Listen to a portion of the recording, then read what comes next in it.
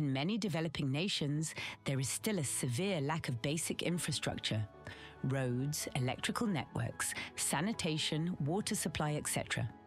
2.6 billion lack full-time power, 2.5 billion lack basic sanitation, 800 million lack clean water, and over 1.1 billion lack dependable telephone service.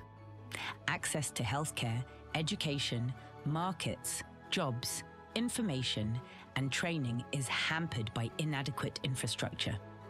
Infrastructure development is crucial for creating job opportunities and reducing poverty by aiding in industrialization and generating higher-paying jobs. What can you do? Encourage, promote more use of renewable energy. Write to your politicians to increase aid and trade with developing world.